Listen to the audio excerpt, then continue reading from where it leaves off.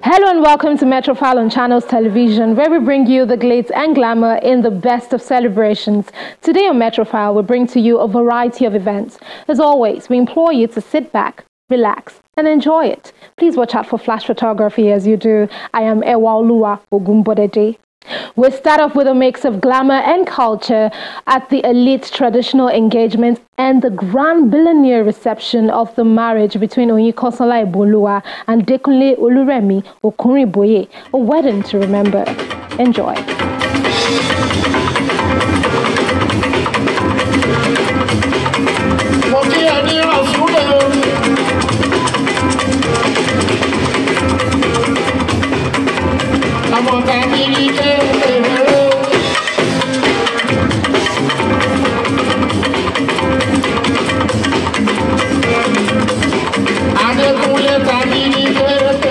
The sea of wine-colored ties worn by the ladies welcomed guests as they stepped into the flowery decorated hall where the traditional engagement ceremony of Oyinkansola Ebunoluwa Taiwo and Dekunle Oluremi Okunrinboye was held.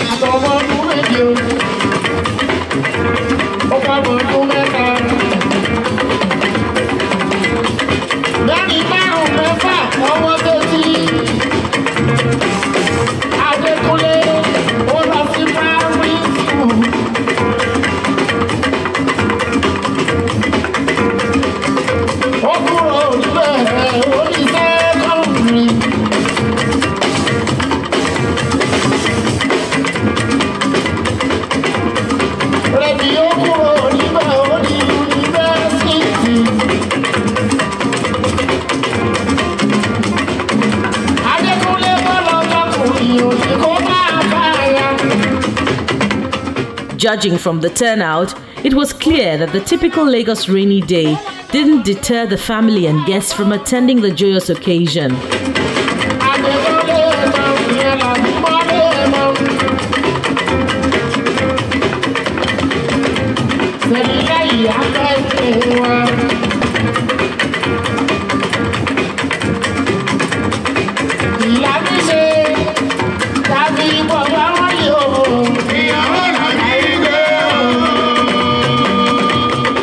The traditional praise singers from Owo, Ondo State, Southwest Nigeria, lead the way as the couples dancing.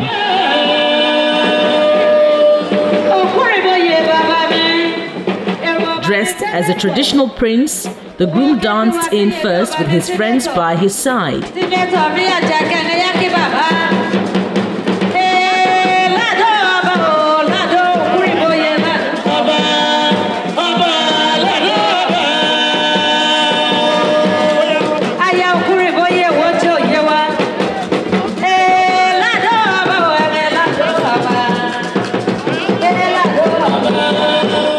He then demonstrates the traditional Yoruba greeting by prostrating to the family of his bride, not only to ask for her hand in marriage, but also to pay his respect to the elders in the family. In the name of Jesus, Jesus Christ, arise and shine, for your light has come. In the name of Jesus.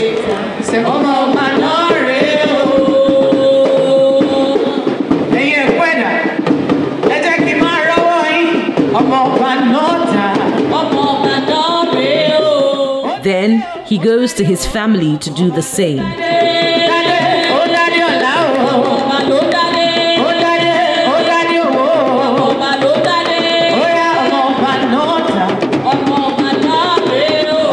It is now time to see the bride whom they seek to marry.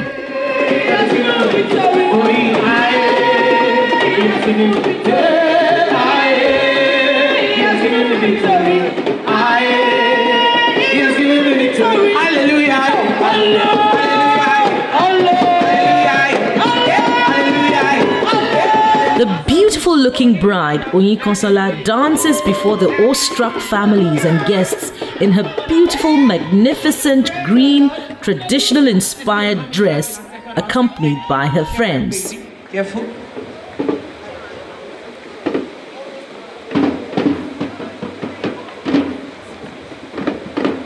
Ọmọ Taiwo ò ní yàgàn àárọ̀. Amen. Ò ní yàtọ̀ sán. Amen. Ò ní yàtálẹ́. Amen. Ò ní jẹjẹkújẹ kó tó róyún. Amen. In the name of Jesus. Similarly, she greets her parents and exchanges pleasantries with her in-laws to be.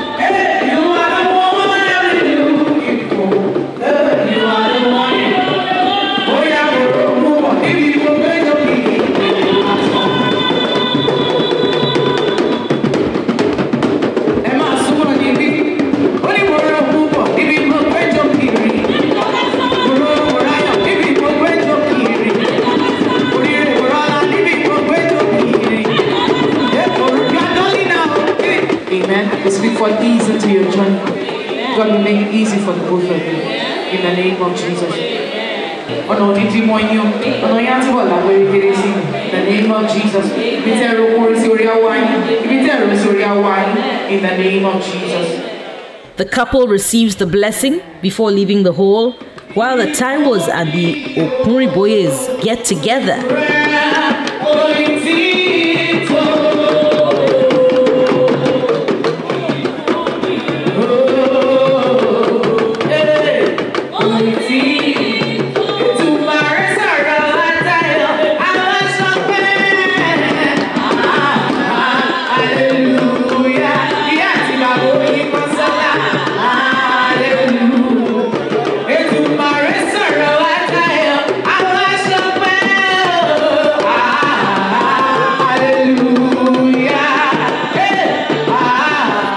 The couple re-emerges in a second attire led by the Owo traditional praise singers.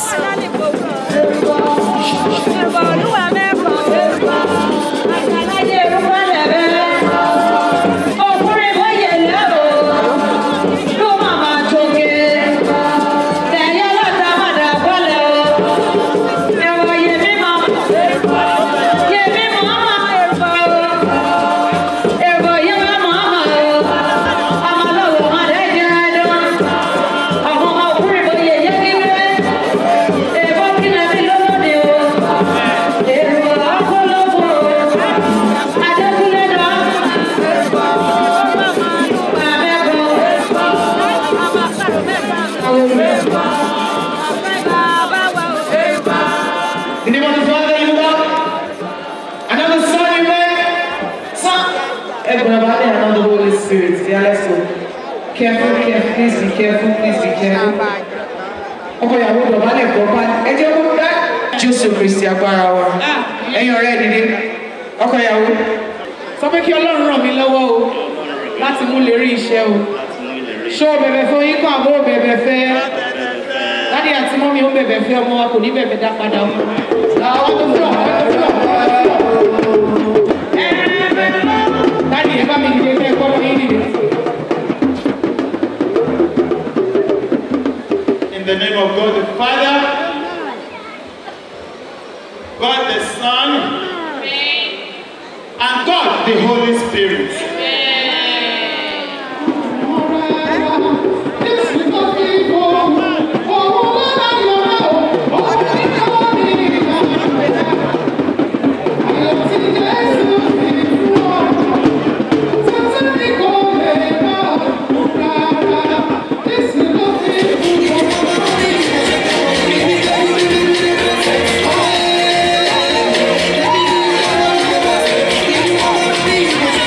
Yeah.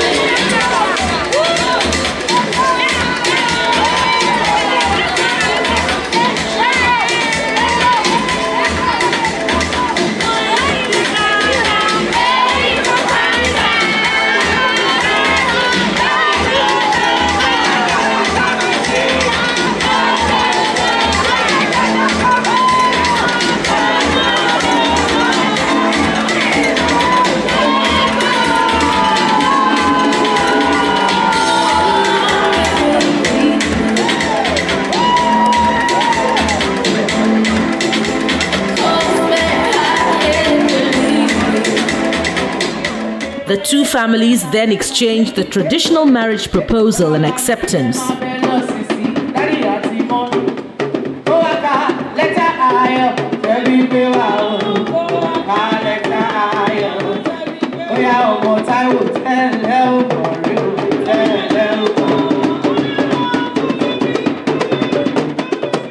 The bride goes looking for her man in the traditional to whom the cap fits ceremony before the cutting of the engagement cake.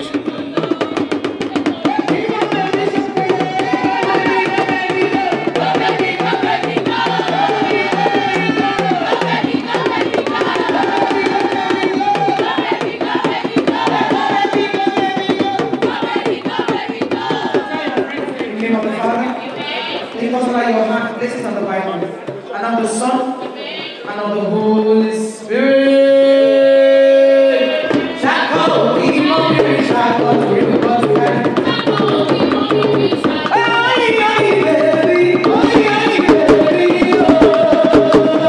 May the grace of the Lord Jesus Christ, the love of God, and the sweet fellowship of the Holy Spirit rest and abide with you both now and evermore. Amen. Adewale Ayuba and his band bring the day to a joyous close.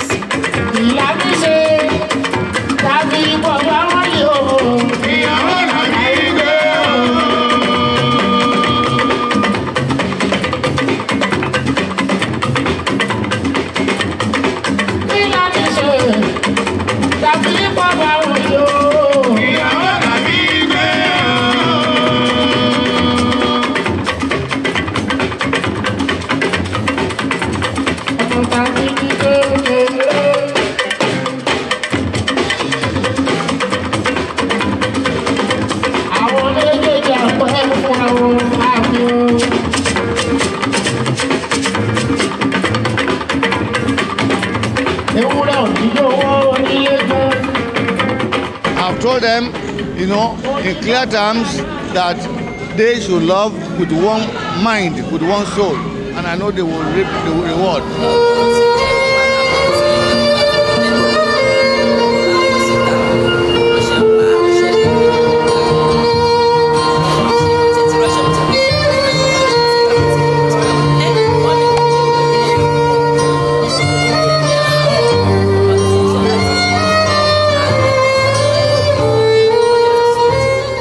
The rich, mellow sound of the quivers welcomes family, high-profile personalities, friends and colleagues to the royal banquet tagged the Royal Billionaire.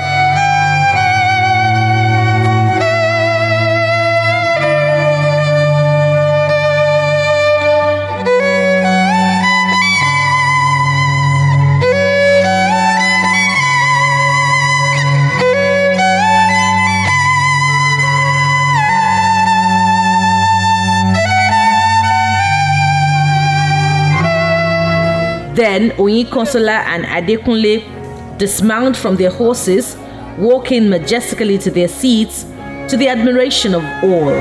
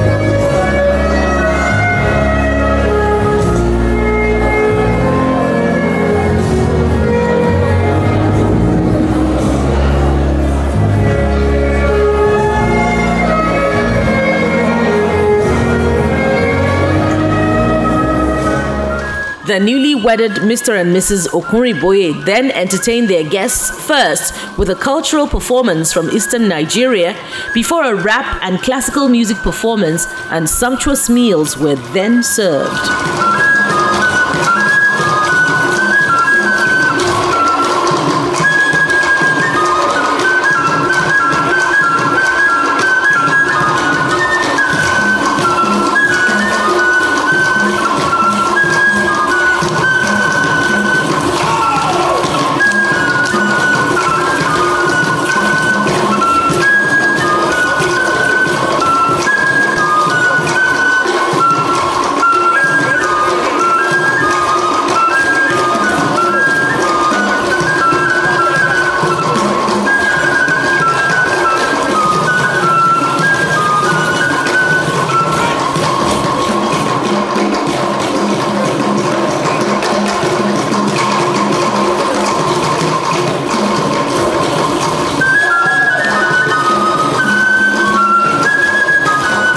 please learn not to take your differences to top party. You have to learn to resolve it among yourself. Learn to break malice. Don't allow it to last the other day.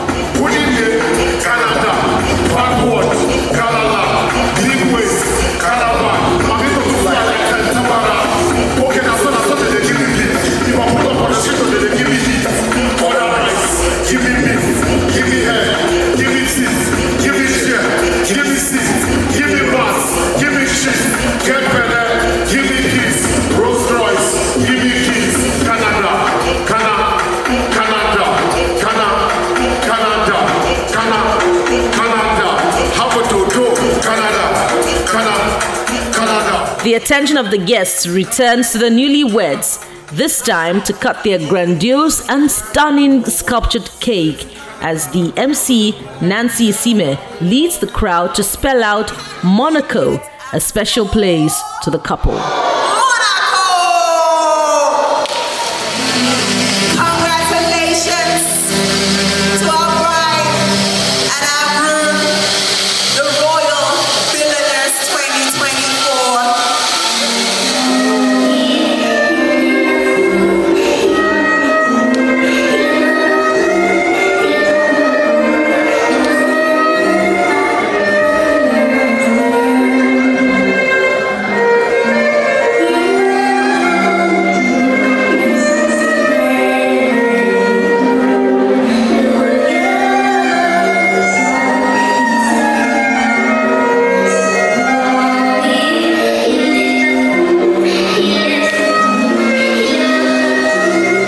The floor is then open for the royal banquet dance.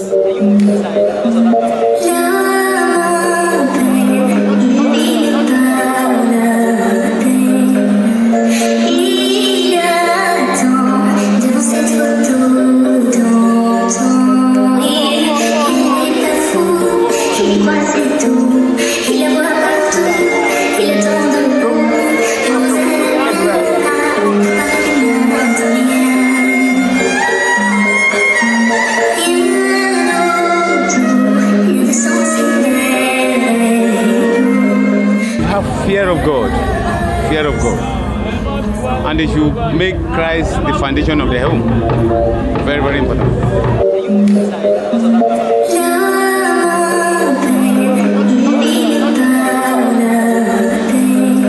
After the photo session, the dinner begins with the switching of gears to an after party.